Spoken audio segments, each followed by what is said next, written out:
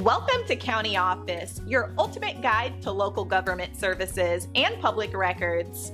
Let's get started. How to get a prenuptial agreement. A prenuptial agreement, or prenup, is a legal contract between two people before they marry. It outlines the division of assets and financial responsibilities in case of divorce. To start, both parties must agree to create a prenup. It is essential to discuss the terms openly and honestly. Each party should hire their own attorney to ensure fairness. An attorney will help draft the agreement according to state laws. The prenup must be in writing to be enforceable. Both parties need to disclose all assets and liabilities fully. Full disclosure ensures the agreement is fair and legally binding. The document should be signed voluntarily by both parties.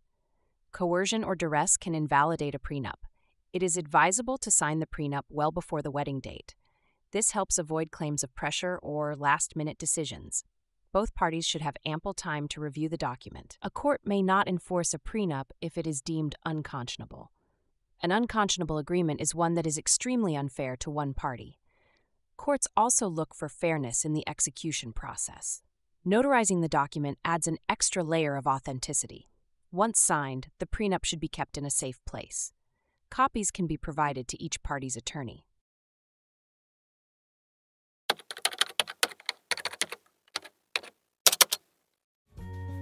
To learn more, check out these links, which you can click in the description below. And feel free to comment your questions.